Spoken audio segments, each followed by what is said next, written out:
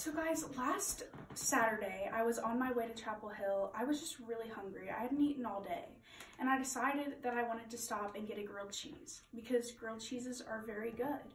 And so I pull into the Sonic. I didn't know what it was. And I drive up and I decided I wanted a grilled cheese because grilled cheeses are still amazing. And I got it on my car because I wanted to just get up and walk around. And I saw a dead bird. And this Sonic bag is so important to you because? And it was wrapped in, and so I picked up the dead bird and wrapped it in this and brought it to the hospital. And the bird was totally fine, it just had a broken wing. And so after the hospital, I kept the bag because it was just so important to time that I saved a dead bird, you know? You may be wondering why I carry around this paintbrush.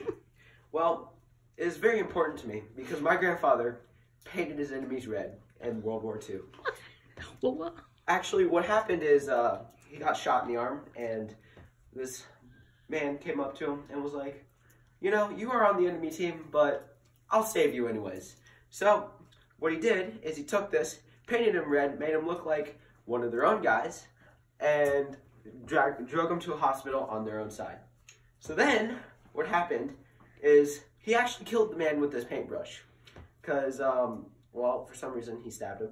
And so after he was fine, he dressed up in the man's clothes and became a spy.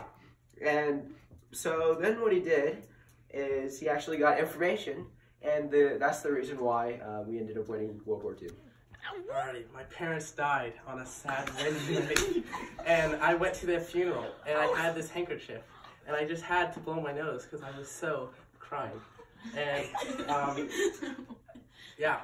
That Kleenex is what? It's very important to me because it helped me through the hard times of my parents' loss. Oh, where do you keep it? Oh, I keep it right here in my pocket all times. Oh, really? All times, yes, all times. And have you ever accidentally washed it in the washer? No. Oh, that's so good. No, How come you haven't done that?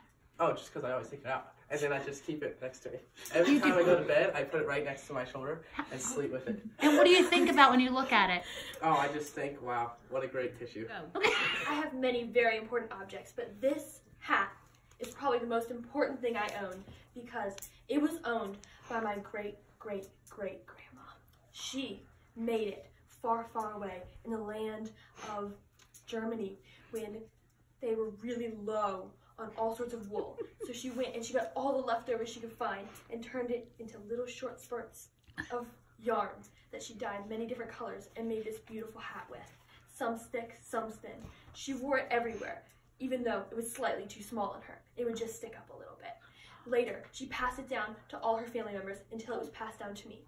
And to this day, I carry it around and wear it every day, even when it's not cold outside. I try to put it on my head. And that is why this hat is very important.